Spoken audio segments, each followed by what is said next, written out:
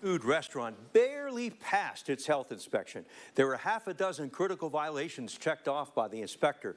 The grade is a 70 at Captain Jack's Fish and Chicken on East Magnolia in Knoxville. That 70 is a passing score. A grade of 69 and below is considered failing. There's been a follow-up and that grade in just a moment.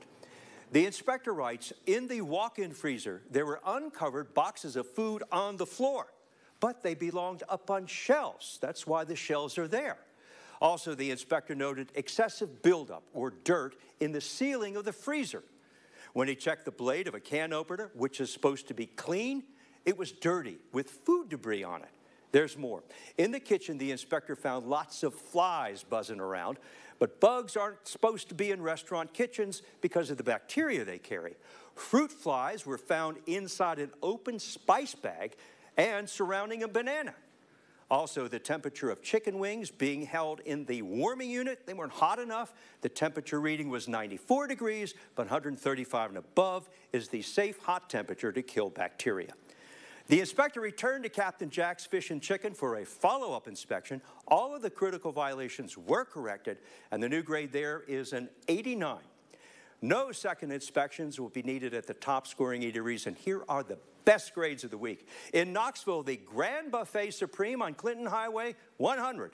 The Lindsay Mill Grill in Rocky Top scores a 99. The Half Barrel Cafe on Cumberland Avenue in Knoxville receives a 98. Same grade, 98 for Big Kahuna Wings, the one in Kingston Pike in Farragut. Wendy's, the one at 2401 Chapman Highway in South Knoxville, it too has a 98.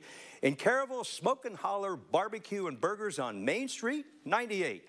In Morristown, the A1 Hibachi Grill on East Morris Boulevard, 97. Finally, the Gigglin' Pig on Broad Street in New Tazewell, it scored a 96.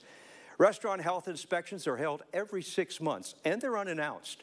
Politely let the manager know if you notice a problem or call the health department in the county where you live. Don Dare covering Food for Thought.